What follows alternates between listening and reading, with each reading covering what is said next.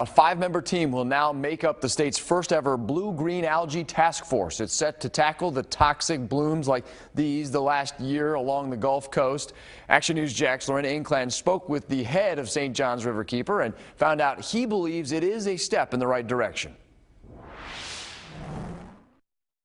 We can all agree that we don't want to see our waterways infested with toxic algae, but not everyone agrees on how to solve the problem, which is why the environmental community is hoping that this task force will find common ground. Todd Arias recently got into fishing, so for him, having a clean waterway is not only important, it's a necessity. Yeah, concerns just because, it's the earth, we need it at the end of the day. Which is why Governor DeSantis started the first ever task force dedicated to eradicating this site, toxic green algae. We know what is polluting our waterways. We just have to stop that pollution from making it into the water.